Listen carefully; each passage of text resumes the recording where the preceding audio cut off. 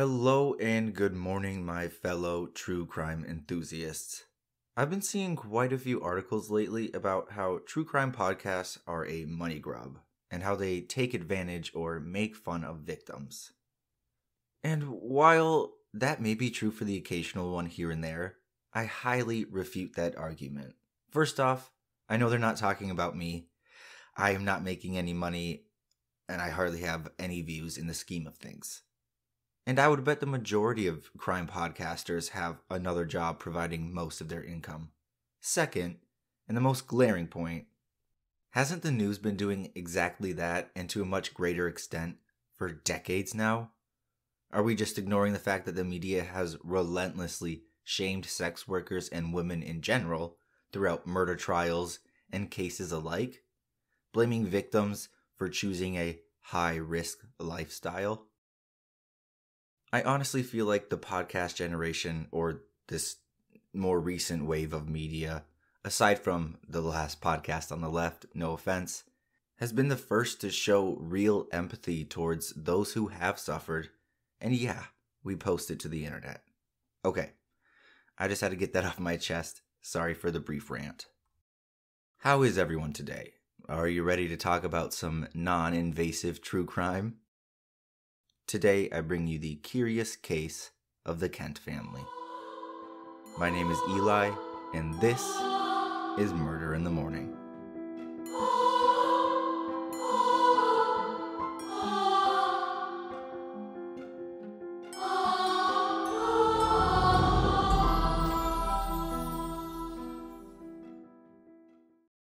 On June 29th of 1860, the Kent family was having a normal night in their Road Hill house on the Wiltshire-Somerset border, when suddenly, tragedy struck.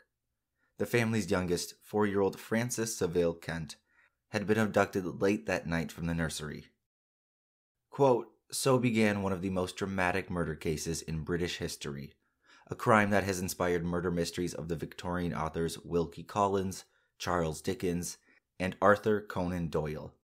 Just as the disappearance of little Madeleine McCann today produced a massive reaction among the public, the gruesome murder of Frances Kent provoked national hysteria in Victorian England." End quote. According to Murderpedia, Samuel Saville Kent was a deputy inspector of 2 clothing factories, and he lived with his family in a large 3-story mansion called Road Hill House. They lived in a village called Road near Trowbridge in Somerset. He had a large family, with his first wife giving him 10 children, of whom only 4 survived, before she died in 1852. Because Samuel's wife had been ill for a long time, the young family had been looked after for several years by a governess, Miss Pratt, a voluptuous and attractive woman. Once his wife died, Samuel soon married Miss Pratt, and by 1860, his second wife had managed to produce 3 more offspring and had 1 more on the way. One of these was 4-year-old Frances Saville, a precocious favorite of his father. Because of his wife's pregnancy, Samuel felt it was once more necessary to employ a maid nurse, or a nursemaid, Elizabeth Gow, to look after the smaller members of the family. Mr. and Mrs. Kent slept in a second-floor room with a small daughter in a crib. Across the landing was the nursery occupied by Frances, a 1-year-old daughter, and Elizabeth Gow. Also on the same floor was 16-year-old Constance Kent and 15-year-old William, both in separate rooms. The rooms on the top floor were occupied by the housemaid and the cook. At 7:15 the next morning, following his abduction, the nurse, Elizabeth, reported the boy missing, and a search for the grounds ensued. Within an hour, his body was found inside an outside restroom, with his throat slashed. Authorities were called in, and an investigation began. No blood had been found in the house or in the nursery, but the window had been opened despite Elizabeth closing it before going to bed. Initially, investigators focused solely on this nurse, but having nothing to go on or no reliable evidence, they broadened their scope to the rest of the family. Detective Inspector Jonathan Witcher, then the most senior and well-known of the detectives at Scotland Yard, questioned Constance Kent, Saville's half-brother, and William, Constance's younger brother. Witcher, quote, described as the prince of detectives by his colleagues, was a stout, scuffled man with a delicate manner. He was also shorter and thicker set than most of his fellow officers, according to Charles Dickens, and he had been one of the 8 founding members of the Scotland Yard's detective force 18 years prior. All 3 initial suspects, or sibling/caretaker, had nothing for the police. They simply wanted to know why anyone would have hurt this young, loving child. According to Murderpedia, Witcher was hindered more than helped by the local force. While carrying out his investigation, he found out that the household had an unusually large turnover of servants. He decided to interview them all in order to get a bit of background on the household, and he learned from them that the 2 older children did not receive the same favor from their parents as the younger siblings did. This especially applied to Constance, who it had to be said bore a great deal of resentment. After interviewing Constance, he became more and more convinced that she had something to do with the death. The problem was finding enough hard evidence to prove it. Detective Witcher re-interviewed the servants and found out from the maid that on Monday following the murder, Constance had approached her while she was preparing the laundry to go to the local washerwoman. Constance had asked for her nightgown, telling the maid that she may have left her purse in the pocket. Once they established that the gown was in the laundry, Constance asked the maid to fetch her a glass of water. By the time that the maid had returned, the nightgown was gone. Witcher surmised that Constance Kent had distracted the maid's attention so that she could remove the gown and hide it, having once established its presence in the laundry. If the gown had gone missing while it was away or being washed, then it wasn't her fault. She could account for all of her gowns. This would cover up for the fact that, in reality, she was missing a gown, a blood-stained one. Witcher concentrated his focus on this missing nightdress that was possibly blood-stained. It wasn't much, but he thought it to be a worthy lead. The local magistrates directed Witcher to arrest Constance and gave him 7 days to prepare a case. Constance was released on bail, and the case was later dropped. The reaction in the newspapers was sympathetic to Constance, and Witcher was heavily criticized. His reputation faltered heavily since he could not prepare a solid case or give direct evidence to arrest Constance. That so-called nightdress or gown was never found, and Witcher returned with his head down to London. Quote, "In Victorian Era society, it was almost unthinkable that a detective could suspect and arrest a gentle-born girl of the middle class, and yet he did," end quote. Although the media was sympathetic towards Constance, the family's image had been dragged through the mud and would be forever tarnished, even having just been victims themselves. Constance decided that it was too difficult to move back in with her family after everything. There was just too much trauma there at the house, so she moved on. However, the case didn't. The investigators were stumped. After losing their best lead and their best detective, Francis Kent's murder went cold. The Kent family eventually moved on as well and relocated to Wales. Constance moved to France, where she attended nursing school. Later, she would move back to Brighton and become a nurse trainee for a church, seemingly leaving the past in the past. Eventually, 5 years had passed, and the Kent family had all been given up on solving the murder of their young boy. Then, out of the blue, an unlikely person confessed. According to The Curious Case of Constance Kent, shockingly, in 1865, Constance confessed to the crime. Initially to her Reverend Arthur, but then he accompanied her to authorities in London with a written statement. Her motive for the killing? To exact revenge on her stepmother, whom she despised for taking the place of her mother. Convicted, she was sentenced to death for the murder of the 4-year-old by hanging. Quickly, Queen Victoria stepped in and commuted this sentence to a life sentence of penal servitude. Her stepmother, ironically, died just a month later. 5 years later, the public interest in the case was revived to an extent that Constance was considered the most famous woman in England, or infamous. Her likeness was even replicated in wax by Madame Tussaud, or Tussaud. Constance served 20 years of her sentence in 4 different prisons and was eventually released in 1885 at the age of 41. Her brother, William, a marine biologist now, he had moved to Australia seeking anonymity and escape from the family scandals. Quote, Constance decided to follow him, reinventing herself as Ruth Emily Kay and disappearing into obscurity. Occasionally, the British press wondered what had happened to this infamous murderess, concluding that she had probably moved or died overseas, end quote. But that wasn't the case. This reinvented woman made quite a name for herself, becoming a fully trained nurse. She helped a typhoid epidemic, treated leper patients, and spent 11 years teaching at a girls' school. Not the typical aftermath you would think of a released murderer. My guess is she was definitely trying to make up for that terrible, terrible mistake her entire life, and probably did as best as she could serving as a nurse. But no matter how many knees you tap, I could not forgive the murder of your 4-year-old brother. Sorry. And that, my friends, is the curious case of the Kent family. I hope you all enjoyed today's little epi-peppy. Let me know if you got any other Victorian era cases you'd like me to cover, because I definitely will. Alrighty, thank you all from the bottom of my heart for taking the time out of your day, and I will see you on Thursday. Okie dokie. Bye-bye. Love you.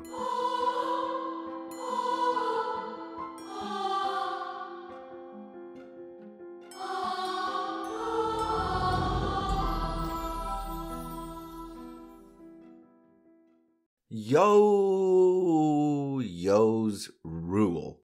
Did you guys know that they used bat bombs in World War II? Like actual bats? I thought the war was messed up enough, but according to Berkeley.edu, quote, napalm killed more Japanese in World War II than the 2 atomic blasts. Invented in 1942 by Julius Pfizer, a Harvard organic chemist, napalm was the ideal incendiary weapon. Cheap, stable, and sticky. A burning gel that stuck to roofs, furniture, and skin.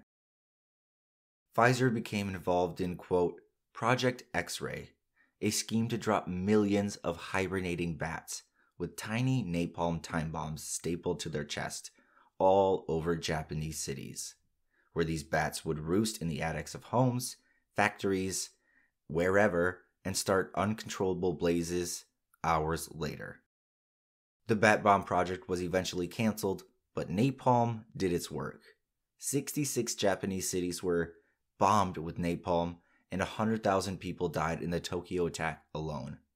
All of this despite the army declaring that they would only engage in precision bombing against military targets and not attack civilians, which they did. End quote. Anyway, I thought that was pretty nasty and neat. Alrighty, bonus story time. Quote, she was 15. He told her he was 17, just a few months shy of 18, and they met on Instagram during the summer of 2022. The girl, who lived with her mother, younger sister, and grandparents in Riverside, kept their, quote, relationship a secret from the family. They would send voice messages through Instagram or talk over Discord. He showered her with gifts, sending her jewelry, groceries, money, and gift cards. He paid for Uber Eats and DoorDash deliveries, helped her buy birthday gifts for her friends, and telling her that he had a very good job and could pay for it all. But then he got clingy, pushy even. He was pressuring her to send nudes, which made her very uncomfortable. And right after Halloween, she broke up with him. She blocked him on Instagram and Discord, but he still found a way to send her a suicide letter. In reality, this 17 turning 18-year-old boy that she was talking to was a 28-year-old sheriff's deputy from Virginia named Austin Lee Edwards. And on Black Friday, a few weeks after the teen broke up with him, he drove to her home in Riverside and killed her mother, Brooke, who was 38, her grandparents, Mark and Sherry Wyneck, who were 69 and 65. Then he set their house on fire before kidnapping the teen at gunpoint. After getting into a shootout with the police, Edwards shot himself with his own service weapon and died. The teen was unharmed. Now, new grisly details about the incident are coming to light through a federal lawsuit that the now 16-year-old and her foster mother filed on Friday against the Edwards estate, the Washington County Sheriff's Office in Virginia, which employed him at the time, Washington County Sheriff Blake himself, and Detective William Smarr, the investigator who reviewed Edwards' employment application at the agency. The lawsuit alleges violation of her Fourth Amendment rights, false imprisonment, negligent hiring, assault, battery, and other charges. Scott Perry, the teen's attorney, said the damages amount to at least $50 million. In February of 2016, Austin Lee Edwards was detained by Abington police in Virginia after he cut himself and threatened to kill himself and his father, who told the police the incident was spurred by Edwards' problems with his girlfriend. The incident prompted 2 custody orders: Edwards to stay at a psychiatric facility, and a court's order to revoke all of his gun rights. Scott Perry is arguing that Edwards should have never been hired and that the sheriff's office failed to interview most of Edwards' references or conduct a proper background check. If they had, they would have discovered these mental health orders and the incident.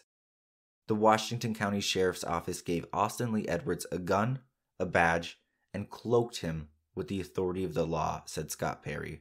He used these things to gain access to the Wynek home and commit these atrocities. We will prove that an adequate investigation of Edwards' background would have prevented this tragedy. The teenager and her foster parents have declined interviews for this story, which is completely understandable.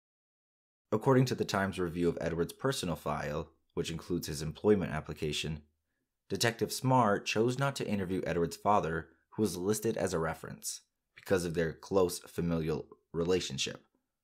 Smarr spoke with Edwards' previous employer at Lowe's, but he couldn't get hold of 2 of Edwards' personal references or 2 of his neighbors. Smarr also failed to look into his background information after he hit a tiny little bump in the road.